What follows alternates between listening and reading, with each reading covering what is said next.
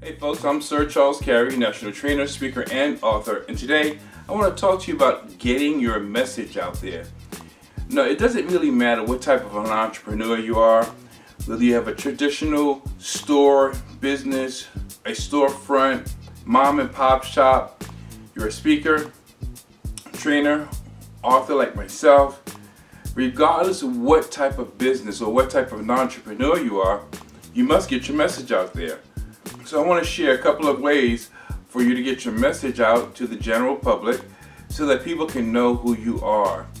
You know, besides having pretty marketing materials and nice flashy colors and business cards, there are lots of other ways of getting your message out there. Video, like the video I'm doing today. Sharing what you do or sharing some tips about what you do. That's an excellent opportunity and platform to share with the general public why you're so valuable, how you're different than other people, or what your specialty is. Number two, you may even want to consider doing interviews, traditional and non-traditional interviews.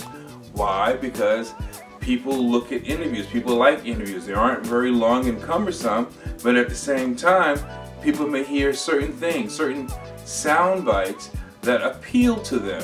So if you're doing interviews on traditional radio, traditional television, internet radio, or internet television, it's an excellent way of reaching so many different people. Number three, how about using blogs? What do you write about? You can do a blog on your area of expertise.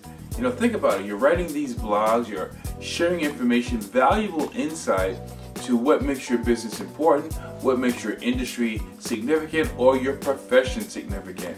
That's an excellent source of sharing and getting your message out there. How about number four, or the next one? I'm losing track now.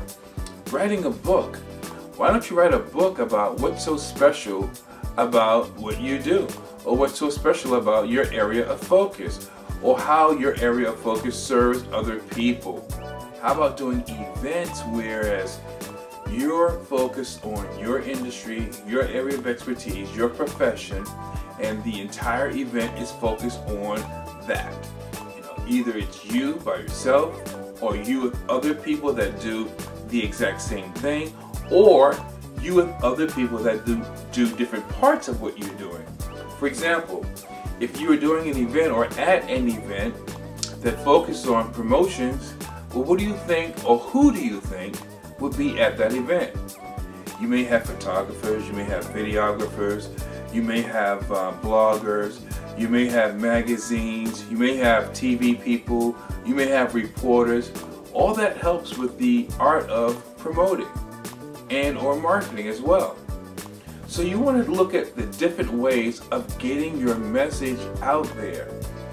You can also, this is next, you can also get your message out there by speaking at other people's events, or by being on the platform for other people.